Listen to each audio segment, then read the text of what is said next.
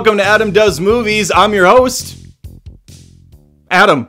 Give you a little pregnant pause, keep you on your feet. You might be thinking, what is he going to say? It's got to be Adam, right? It would be weird if he said like Max. No, it's Adam. It's a basic name for a podcast, but you know what? That's okay. I'm a pretty basic person, but I'm a movie lover. And that's something that I'm guessing we share, something we have in common. So every Monday, I'm dedicated to doing a 30-minute, 40-minute, whatever it ends up being, conversation with you. Intimate, sharing memories of past film experiences, looking forward to what's on the horizon in the movie space. I'm very excited for this. I hope you are too. I mean, you're listening, so that's already one step in the right direction for both of us in this relationship that we're forging together. The conversation today, the topic is movie experiences, my favorite, my top 5. If you're watching the video version on YouTube, I'm holding up both hands so it looks like 10. My top 5 movie experiences, full stop, all time.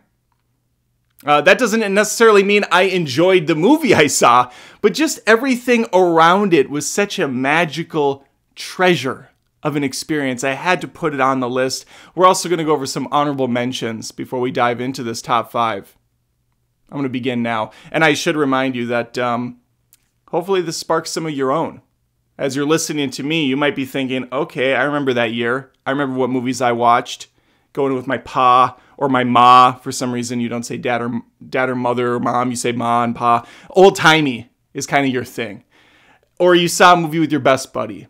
You biked down Main Street. You got a sundae at the local cafe, and then you went to The Game with Michael Douglas. It's a weird pull, I know, but that's where I went with it for some reason. Okay, we're going to talk honorable mentions. On this list, in no order, I took notes over here because there's no way I was going to keep this all in my brain. I have Addams Family. I have Batman Returns. I have Happy Gilmore and Waterboy. Why are these movies on here? Well, Addams Family and Batman Returns, I saw when I was very young. I went with my cousins to both of them, I believe, in St. Cloud, Minnesota. I used to live there. Now I live in South Carolina. I still have a little bit of that accent, a little bit of that Midwestern draw that people love. Addams Family was hilarious. Just full size. It was one of the first kind of grown-up kids movies I saw. And I remember going with my cousins thinking we were so cool together seeing this movie. I believe we were out on the sidewalk. It was a pretty late showing. And we were doing the thing that you can only do in colder states where you pretend like you're smoking, but you have nothing in your hands. But it's so cold that you can see your breath. I recall doing that for quite a while before the movie started. I'm sure my dad just thought I was the best. Just what a cool kid that I have raised so far. I'm knocking it out of the park. His words that I made up. His words. Batman Returns, equally awesome. I remember it wasn't much longer. You know, there wasn't a lot of time between these two movies. I didn't take dates on these ones. In my top 5, I did a little research on them for your benefit. Right now, I'm just off the cuff, trying to remember. But I recalled them being cool. And this was the first time I went to a movie that was full. Packed house. Must have been one of the opening nights. It was such a spectacle. All the people in there laughing, shushing. At one point, someone came in through the emergency exit, holding it open for someone to sneak in, I guess. I don't really know what was going on or how they knew it wouldn't, activate some alarm, but they're kind of coming in being loud, and someone said, "Shut the hell up!" Yelled at full bore, and everybody clapped. That was the greatest moment of Batman Returns for me. An already really cool film. I'm excited to see Michael Keaton back again in the cape and the cowl in the upcoming Flash movie. Don't know if it's going to be any good or not, but the trailer's pretty sweet. At least we got a cool trailer out of it. Okay, Happy Gilmore. We were running late to this movie. I remember we had moved to Monticello, Minnesota. We weren't there very long. This was probably one of the first weeks we were there, and my dad said, we should try to make it to Happy Gilmore. I don't know what we were coming back from. Probably some sort of a job thing for him that he dragged me and my brother to. We're coming back. We make it into the theater. It's still going through the projection opener thing where it's got the music. That song's playing in the background, and it's doing a slideshow of different events in Happy's life, such as shooting a nail gun into his boss's head. I was laughing from that moment through the entire hour-and-a-half movie. Never stopped laughing. Happy Gilmore was so freaking funny. It's still probably in my top 10 comedies of all time. Adam Sandler, those early ones, man. Happy Gilmore, Billy Madison, nailed it. Pun intended because of the nail that I mentioned. The aforementioned nail. Okay, male, nail. It's all the same. This is live. We're doing this on the fly. There's going to be mistakes. Waterboy on the list. This isn't a movie that's probably even good. I only saw it once. I was young. I was in maybe high school. I remember seeing the movie. We were out of state at the time. We were going to see my uncle and cousins. So this would have been in Missouri, or Misery, as some people call it. People from Minnesota called it that. I just remember the theater was packed because it must have been right near the college campus. And all the football players, cheerleaders had gotten together and went to Waterboy at the same time we did, us out-of-towners just passing through. It was a circus. Every time Billy Madison, every time Waterboy, I don't remember his name, was it Bobby something? Every time he smashed into one of the players, they were erupting. It was like a fire alarm went off in the back. Yelling, jumping, throwing popcorn. Absolutely obnoxious, but in the best way possible. If you can see a movie with a crowd that's incredibly hyped, super pumped to be there, that's like the best. That is the best experience you can get at a movie theater. Oftentimes in the last few years, and by few I mean 7 or 8, when did smartphones come out? That's when it all went to shit in the movie theater industry.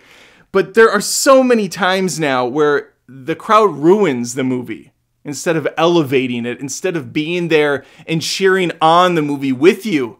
Like I recall happening during Lord of the Rings, Return of the King, when Samwise Gamgee, is that right? Samwise something, Sam, we just call him Sam. He throws Frodo on his shoulders and he's carrying him up the mountain, the volcano as it's erupting, and there's magma and ash flying. He can barely walk anymore.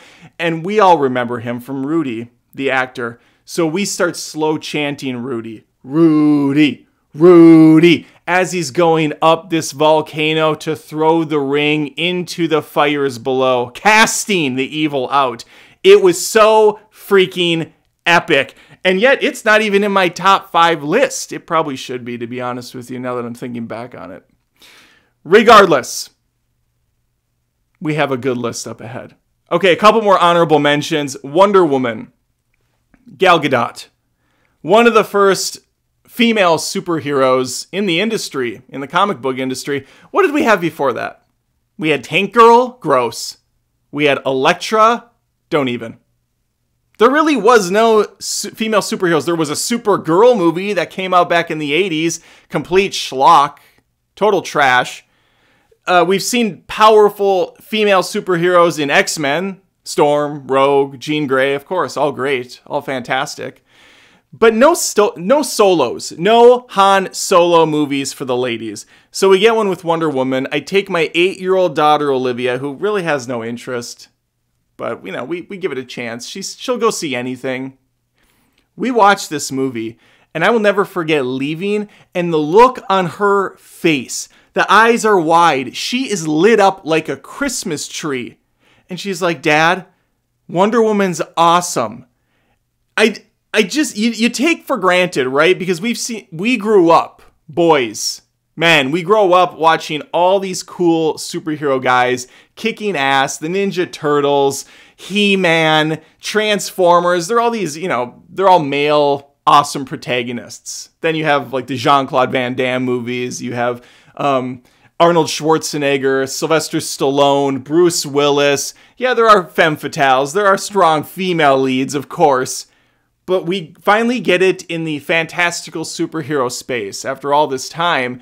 And I just didn't really think about it as being much of a big deal, but through the eyes of a girl, through the eyes of a young girl's lens, yeah, of course, it is a big deal. It's fantastic, and I'm glad I had that with her. I'm glad I took her to the theater and we watched that together. It was great. And then Wonder Woman 2 came out and ruined everything. Olivia, a few years older now, we watched at home because it was during the pandemic. She walked out off the couch, out of the living room, not even 45 minutes in. She says, okay, I've seen enough. I'm good.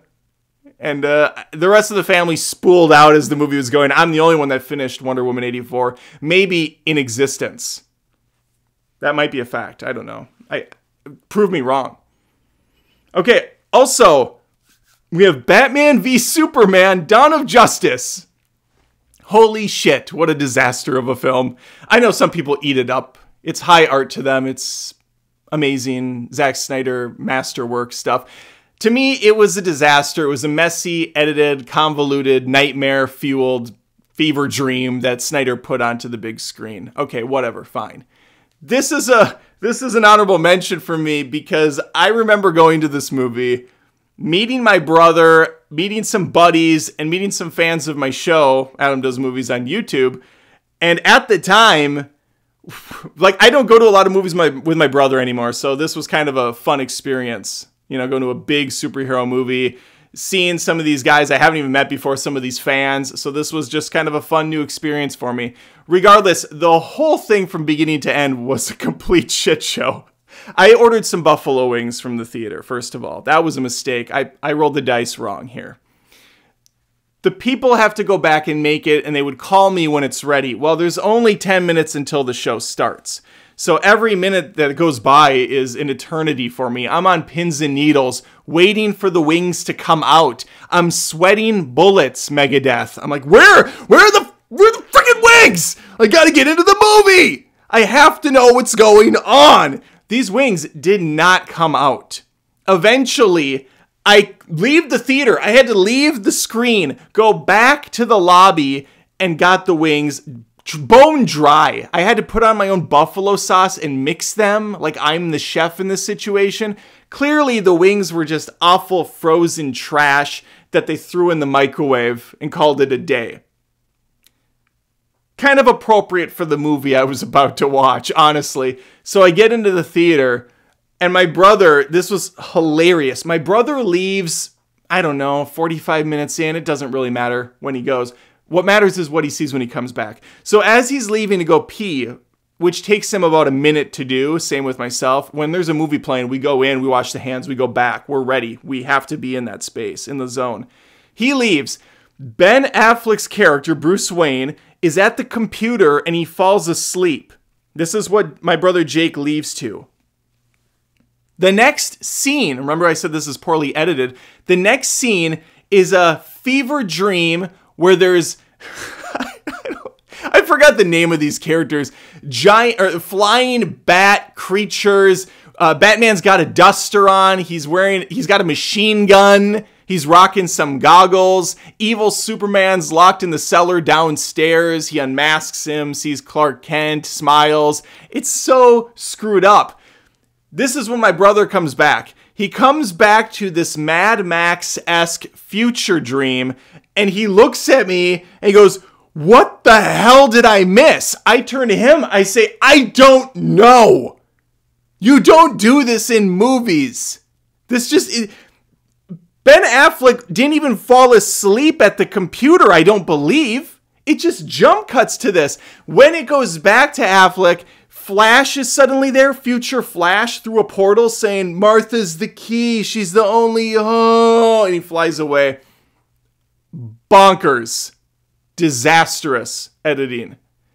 I found that incredibly funny. Just the fact that my brother was completely sideswiped by what just happened. He thought he left and came back a half hour later into the movie, but no, it was instantaneous.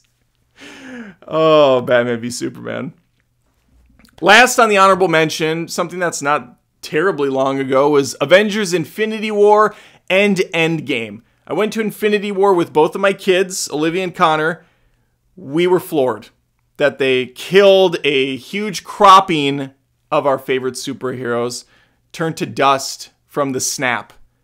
The fact that they were bold enough to end on such a dour note, such a sour place, was fantastic. I was like, okay, Russo brothers, good on you. Thanks for actually doing something with some stakes for once. Thanos wins the day. We're going to get him in Endgame. Endgame, although vastly overrated, did the right things correctly. It brought the team together, a massive battle, high stakes ensemble, taking down Thanos. I apologize. Everybody gets a little time to shine, and the crowd was just erupting. It was a full house. What's really funny about this experience was my buddy Derek came out to this movie, hadn't seen Infinity War, hadn't seen Black Panther, hadn't seen probably 75% of the MCU movies. We met up for dinner before the movie started. We had about an hour and a half to crunch. Keep in mind, no matter how much info we gave him, no matter how many clips we showed him, no matter how many pivotal moments he had seen, that's not the same as actually slow building into this. That's not the same as sitting down and watching all 15 or 18, whatever it ended up being, movies before getting to Endgame. But it was just hilarious trying to catch him up. Okay, Derek, this is Doctor Strange. He's an important character. Did you see his movie? No? Okay, let me tell you how he got his powers. All right, over here's Black Widow. Do you know her? Yeah, I think I've seen her peppered throughout this thing. Okay, do you know who Thanos is even? Not familiar. All right, well, okay, let's go watch the movie now. This will be miserable. But it was a great time. And Derek liked it too. My friend Derek, he had a good time. We're going to now go to the actual list. These are the top 5 moments in movie history for me. Movie experiences, not movies that I love, just the experiences that I wish I could relive. In the number 5 spot, the year is May. The year is May. I was going to get to it. The year is 1999. May 19. A 17-year-old spry Adam, in his prime, according to no one, is sitting in class, watching the clock talk, the hands ticking away, click, click, click. Every second feels like an hour. Every hour feels like an eternity. The clock hands are barely moving. I am waiting to get out of this hellscape known as high school with my buddy Tim. He's got a car. He's got a driver's license. We're going to jump into that thing, haul ass to the local movie theater. It's a small theater chain. It's in New Ulm, Minnesota. Because what's playing here today, ladies and gentlemen, is a movie that we haven't seen on the big screen since the Star Wars trilogy was remastered with those garbage edits that featured a CGI animal thing going, "Scooja patatita sapatoo," and then the one up front goes, "Aah!" They took time. They spent money to put that into the Return of the Jedi. That's money well spent. I went and saw it. Anyway, this is the first brand new Star Wars movie. And it's going to usher in a brand new prequel trilogy. A prequel trilogy? No one's done any prequel stuff before. This is earth-shattering shit. Certainly it's going to lead to a bunch of great prequel movies down the road. This is a trend I'm definitely going to want to be part of. No, prequels often suck. And this was just the beginning, baby. Regardless of what you think about Star Wars, the Clone Wars, Star Wars, Revenge of the Sith, and this one, Star Wars, The Phantom Menace, it's the experience that I'm here to talk to you about. I don't care for the prequels. It's fine if you do. It's taster's choice, subjective, whatever, blah, blah, blah, blah, blah. I also think it matters your age. A lot of younger people I noticed seem to really like this. This is Star Wars to them, and I don't want to take it from them. I'm not going to take it from them. Regardless of your taste, here's how this played out. The movie was at 12:01 a.m. Because back in the diz, which is slang for back in the day, I think I just might have made that up, you could not see an early showing until Friday. Friday was the movie release date, no matter what. Couldn't change it, couldn't get around it, couldn't circumvent the law. The way they did, though, was to show a movie as early as humanly possible. So movie theaters would stay open until the freaking sun went down and well beyond. And they would play that movie, that big blockbuster that people have been craving for. For years, we were teased about this Star Wars movie. We're in line around 3 o'clock, 3:30, whenever school got out. I'm doing the math in my head. So we had about 9 hours before this movie was going to kick off. 9 hours in the summer on a sidewalk. The line is out the door around the side of the building. We're a little concerned we're not going to have a spot. We were thankfully assured by several people that asked the management there were plenty of seats available for us. So we bust out the Game Boys. This is 1999, folks. Pokemon is all the rage. I got a Game Boy in my pocket, and I'm happy to see myself. I got my Pikachu, I got my Bulbasaur, and I got hours to kill. We're sitting on a curb. Cars are going by. At one point, a family member jumps out, gives us a pizza pie so we can have some sustenance because we're here for a long time. We see teachers in line. We chat it up with them, talk about Star Wars and what we should expect from this film and why the original trilogy is so magical and memorable. We see fellow students, classmates that maybe we ignore in the halls, maybe we're not friends with, but today we share a common good, a common goal. And that's to watch a Star Wars film. And even though the movie was disappointing, I have that awesome experience to look back on very fondly. It gives me goosebumps thinking about it, honestly. And it'll never happen again because movies aren't done this way anymore. You don't have to wait half a day to go see a film. You can just show up. They have movie showings now on Thursdays at like 3 in the afternoon. They don't care anymore. The magic is all but gone. And that's why we live in the past. That's the healthy thing to do. In the number 4 spot, Lethal Weapon 4. The year is July 10th, 1998. This was only 1 year prior, 1 year Richard prior to the Star Wars. You know, you're going to notice something on this list. A lot of my movies on my memory Hall of Fame take place when I'm a teenager because they are your most impactful years. They're the most, I'm at a loss for words, impressionable years. You're the most selfish in high school. You really take stock when you get older and look back on things like, man, I was kind of a D-bag, but those were some good times. Those were some great times. Lethal Weapon 4. Side note about Lethal Weapon. Maybe the most consistently titled series out there. Lethal Weapon 1, 2, 3, 4, boom, done.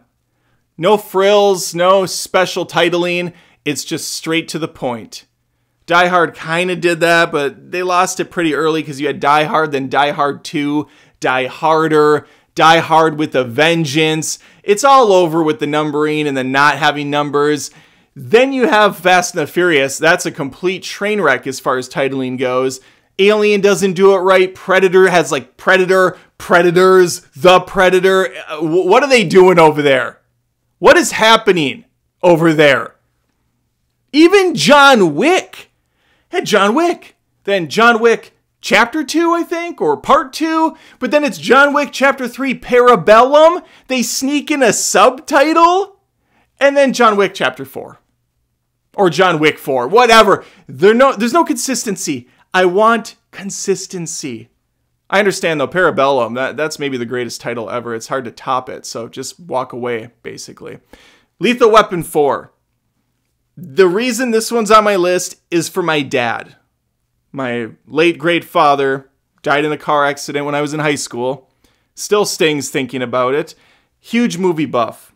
We'll talk about my dad maybe in a future episode. We can go a little deeper into that whole conversation. Right now, though, I love this one because it was my dad, Tim, in his prime. We go to this movie. He's a huge Lethal Weapon fan. Loves Riggs, loves Murtaugh, loves the shenanigans.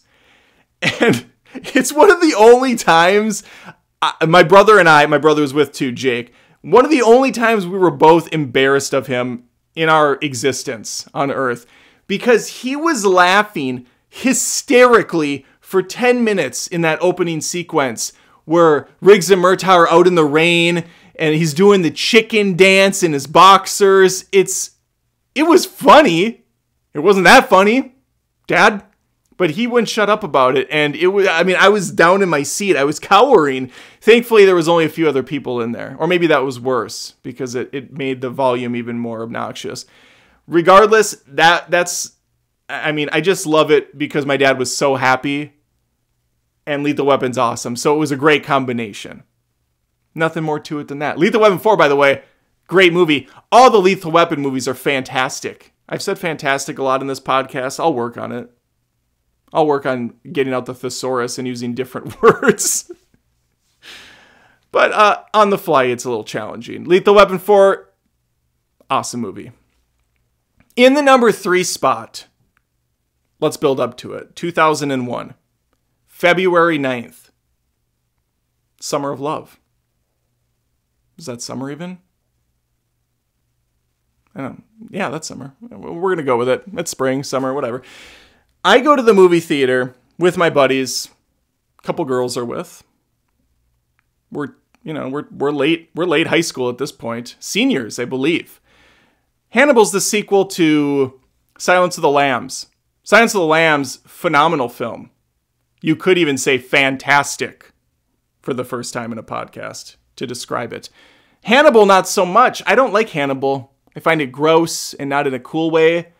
I find the replacement actress to be subpar, and I don't mind Julianne Moore, but she's certainly no, oh my God, I can't, she's certainly no, can't think of her name, Jodie Foster. Beautiful Jodie Foster, Nell, Panic Room, and of course Silence of the Lambs, Little Man Tate, the underrated gem Maverick with Mel Gibson, again, back to Mel Gibson.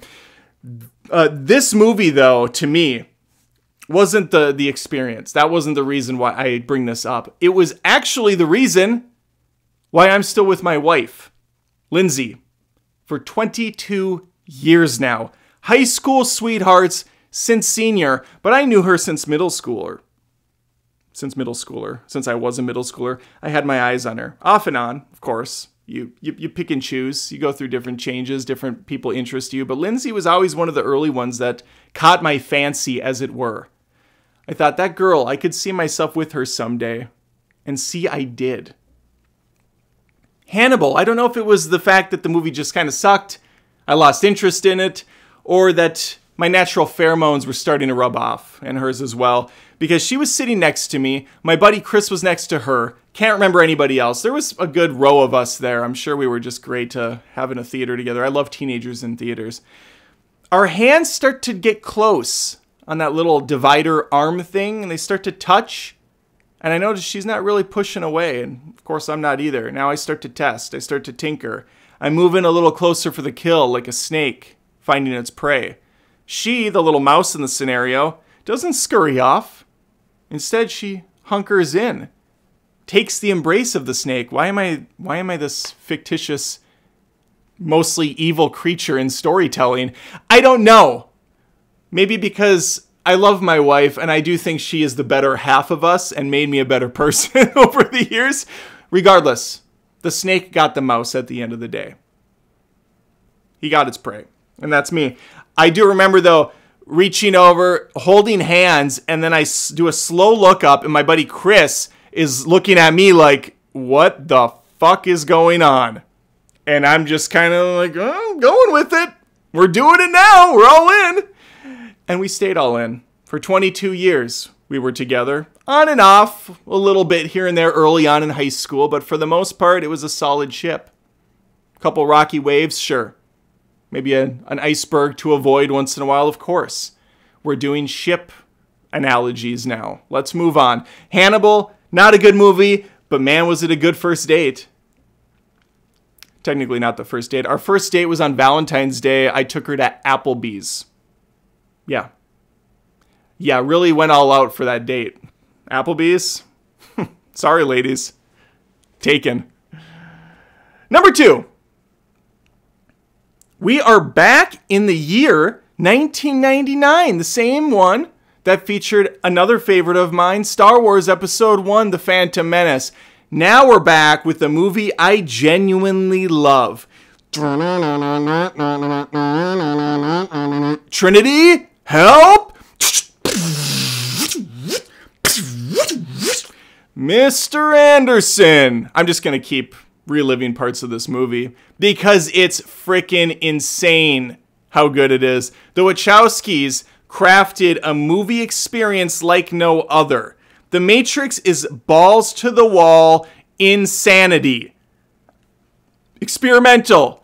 Bullet time. A camera rigging system that wraps around the actor, taking hundreds of pictures that they then fluidly put together to make one of the coolest effects since ever.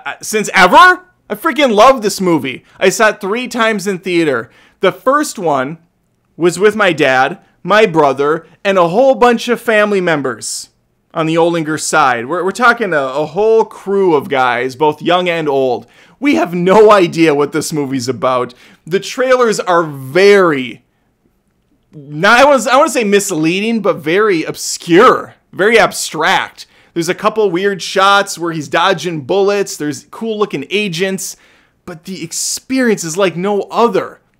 My jaw was down for most of this thing, especially the first half, which is a total head trip. Then you get into the gun fu and the badass hand-to-hand combat, and all bets are off. I'm a huge Jackie Chan fan. I brought up Jean-Claude earlier today. Love the old schlocky fighting films. This movie marries all of it so effortlessly. Love The Matrix. And then again, I saw it 2 more times. Once with buddies from high school, another time with more buddies from high school. We just couldn't get enough. We were running up the walls and halls in class. We were pretending to do bullet time, spinning around in slow motion. It was exhausting, I'm sure, for any teacher that year. This was when the internet was starting to really take off, too. So I had carte blanche to a computer in school. And what am I doing? I'm using a GeoCities website, and I'm making collage after ugly-ass collage of Matrix posters, Matrix scenes from films. And that's all I'm doing with my life. That's it. That's it. Other people in high school are maybe, working on something for the future to better themselves. Maybe they're writing a script. Maybe they're learning advanced algebra. I'm making Matrix wallpapers. That's where I'm comfortable. That's where I like to live. In the number 1 spot, and this one's funny and heartbreaking. We'll get to the heartbreaking in a second. I should also point out, before I jump into it, that The Matrix, we have to paint a picture of that time period. Buca shell necklaces. Frosted tipped hair on Adam. I was rocking it. Frosted tipped. Party up top, business down below. I had the brunette hair and then the blonde tips. Drove the ladies nuts. They couldn't stand me. We had Mario 64 in the mix. We had GoldenEye on the 64. This is all happening in the 90s. It was such a magical experience. Okay, let's move now to simpler times. The year is 1993. June 11th, to be exact. I'm at a St. Cloud Mall in Minnesota, of course, with my mom. I don't know where my brother and dad were. I don't really care because we were right next to the theater. And my favorite movie of all time is playing. Da, da, na, na, da, na, na, na, na, na, na, na. Jurassic Park. Welcome to the greatest thing you'll ever see in your life, is what Steven Spielberg told me. My mom took me to this. This is such a great time for me because I'm not that old. I'm 8? 82, 83, 84, 5, 6, 7, 8, 9, 90, 1, 2, 3. No, I'm 11, I think. I can't do math. I'm 11. Well, again, I'm making the Matrix collages, not doing math. 11-year-old Adam hasn't really seen a major blockbuster on the big screen, at least to my knowledge. At least that, to my recollection, I haven't seen a big boy movie like this yet. I know it's only PG-13. PG maybe? I think it's PG-13. And I never see movies with my mom. She's pretty ADD. She might not say it, but she kind of is. It's very hard for her to sit and watch an hour and a half, 2-hour movie without bringing up some random crap that's in her head that has nothing. There's nothing worse than watching a movie that you think the person you're watching with is fully invested.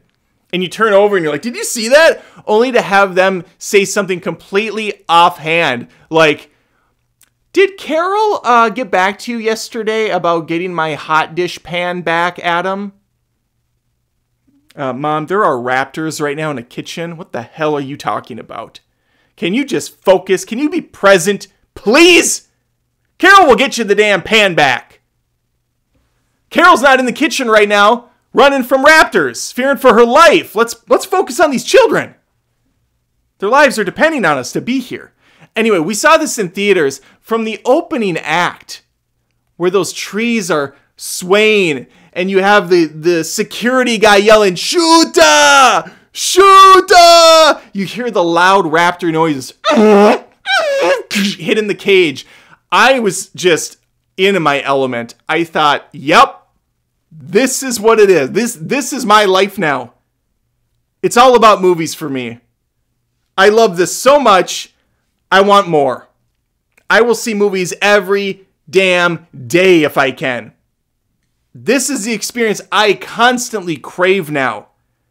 I know Jurassic Park isn't the greatest movie of all time. It's my greatest movie of all time for a multitude of reasons. The place I was at when I watched it, the year I was when I watched it, the person I was with when I watched it, the amazing director, Steven Spielberg, who's made countless phenomenal films. The actual care and artistry on display. The use of brilliant practical effects with giant animatronic dinosaurs. To marrying that with new gen technology. I didn't even mean to say new gen because of the dinosaur thing, but new generation technology such as CGI. Something that was very new at the time. We're getting fully rendered dinosaurs running at the camera. Seamlessly blended in the next shot with a giant T-Rex who's fully automated. It is brilliant how they did this movie. I could go on for days about why Jurassic Park is my favorite film. Maybe we do a podcast about it later. But for now, it's not only my favorite movie, but it's my favorite movie experience. And man, is that a lot. That's a lot. We're almost at 40 minutes. I feel like I covered everything I wanted to. Of course, these aren't all the great, memories I've had at the movies. I can think of I could go on. We could do entire week's worth of podcasts on just movie memories of me biking. I brought up The Game earlier. I legitimately biked and saw The Game on a sunny Sunday afternoon with friends. We went into the theater at probably 1 p.m, walked out. The sun is just hitting us like we're vampires. Like, yeah, oh! And that movie, man, that was a trip. I remember seeing Alien, Resurrection with a couple girls that I was really into. Movie was all right. I know it gets a lot of hate, but I thought it was pretty cool. I thought it was all right. That was pretty cool. Toy Story on the big screen. The fact that we were getting this new generation of animation in a way we have never seen before. Emperor's New Groove, being one of the few people in the theater watching it, laughing my ass off at how hilarious it was. This is a Disney movie? Starring David Spade being a complete smartass? I mean, come on. I could go on and on. But these are some of the special ones that I remember. And there's more. Of course there's more. But I'd love to hear from you on it now too. So if you're on YouTube watching this, please put a comment below. If not, thank you for listening. Thank you for watching if you're over there. And this is the first episode. We'll get better. We'll make some changes. We'll adjust. Unless this was just all peaches and cream. That's an expression I'm using this time and never again. We'll see how it turns out. But thanks again for watching or listening. This is Adam Does Movies, and we will see you next Monday. Take care.